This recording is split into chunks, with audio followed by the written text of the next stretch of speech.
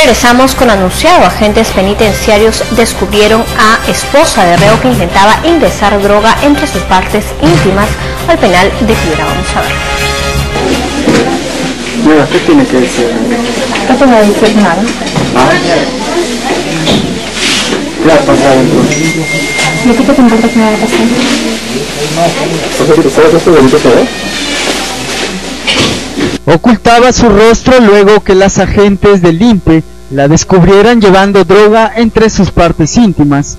Paola del Milagro Valencia Madrid pretendía entregar la ilegal sustancia a su esposo Raúl Ortiz Farfán, quien purga 9 años de condena por cometer el delito de robo agravado. Ocurrió el último sábado durante el horario de visitas. La mujer acondicionó el estupefaciente en un globo látex color negro. Sin embargo, cuando pasaba por el área de control, fue descubierta. Paola del Milagro Valencia Madrid ingresaba a visitar a su conviviente, el interno Ortiz Farfán Raúl.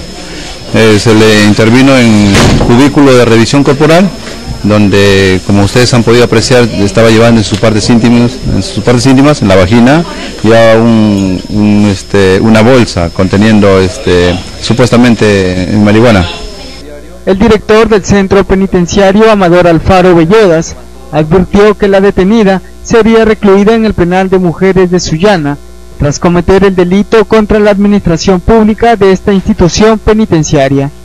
Por supuesto que no, es un delito y supuestamente se le va a internar al establecimiento penal de Sullana.